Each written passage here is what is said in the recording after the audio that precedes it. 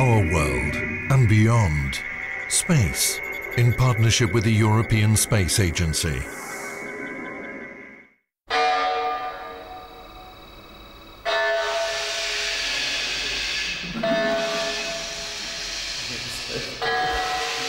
Where science meets fiction, here in the small Swiss town of Yverdon, visitors to this very special museum are invited to interact with robots of the future.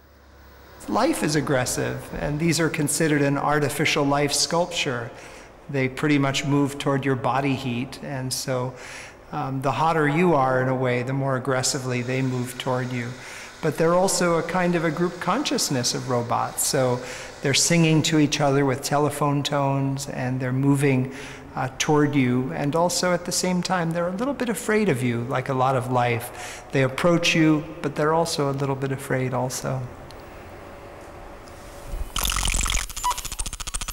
In his work, American artist Ken Ronaldo combines art, movement and technology. His work is influenced by living systems theory and artificial life. In fact, many of his inventions are not that far removed from reality.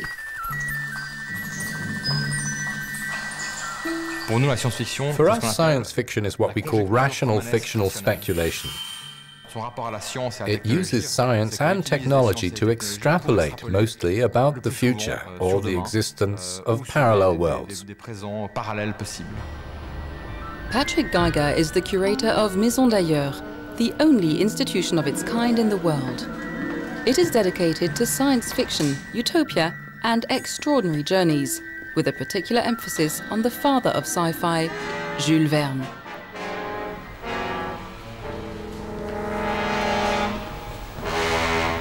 We will come back to this unusual place later, but first, let's take a trip in space and time to southern Wales to meet leading British sci-fi author Alastair Reynolds. Well, you never stop being a scientist, even though I stopped working as a scientist in 2004. Because I'm the type of science fiction I write has a sort of respect for science, and I try and get the science as right as I can most of the time without impeding the narrative, if you like. But I find that because of that reputation as being what they call a hard science fiction writer, it opens doors for me in science. And you know, I've got to meet scientists and astronauts and people like that purely because I'm a science fiction writer with a scientific background. Before becoming a science fiction novelist, Alastair Reynolds worked for the European Space Agency for many years. His technological knowledge has made him a well-respected figure in the field of so-called hard science fiction, characterized by an emphasis on scientific accuracy. It was in 1999, I think, that someone at the European Space Agency got in touch with us and asked us if we thought science fiction could be of interest to engineers. That's how the ITSF project started, innovative technologies from science fiction for space applications. So we collected hundreds and hundreds of ideas going back to the 1940s in books, films, cartoons, and other forms of sci-fi products, which might be of interest to engineers.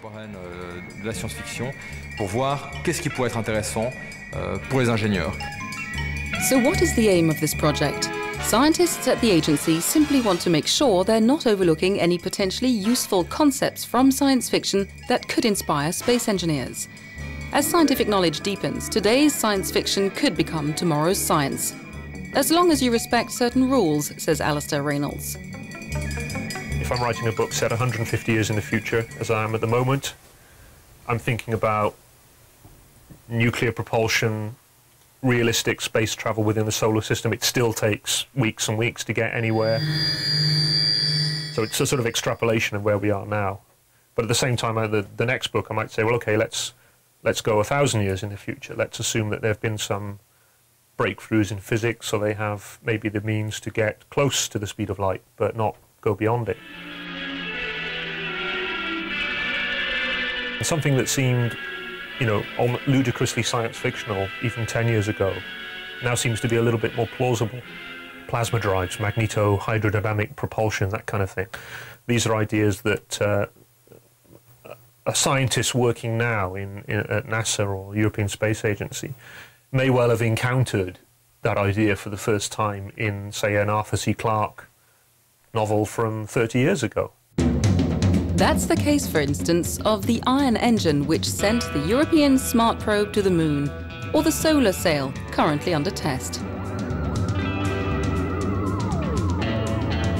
In the 1940s, these inventions existed only in the minds of science fiction authors, who were all the rage at the time. It's a cycle of inspiration.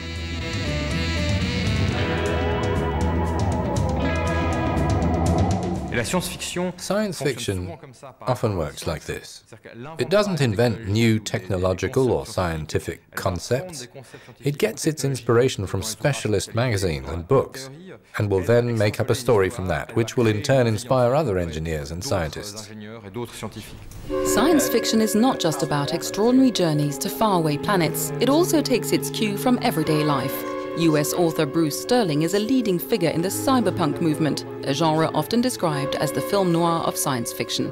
He says the border between science and fiction is increasingly blurred and welcomes the shift. I'm really happy to see real robots, art robots on display in a science fiction venue. I think this is the future, really. We're going to move from just work in print or work in film into a new world of internet objects, electronic objects, ubiquitous objects, ambient devices. I spend a lot of my time in the electronic art community, and the 21st century is going to be full of developments like this. Exploring the shifts in relations between humans and robots and how machines can manipulate people is the aim of this installation by artist Ken Ronaldo. These paparazzi robots are made up of cameras and sensors which move at the speed of a walking human being, seeking to capture photos of people, but only if they smile. Fun, but a bit scary too. Fiction suggests a future, and I think fiction and science fiction asks a question, it proposes a question to us. I think as artists we often ask conceptual questions and then we try to solve these questions. And art and science, in my opinion, of the best kind, it's an adventure. It's an adventure of the imagination where we look farther into the future and we try to figure out where the human mind will go. From the depths of the ocean to exploring the universe, man is ever pushing the frontiers further, breaching the gap between science and fiction. And who knows where the journey will end.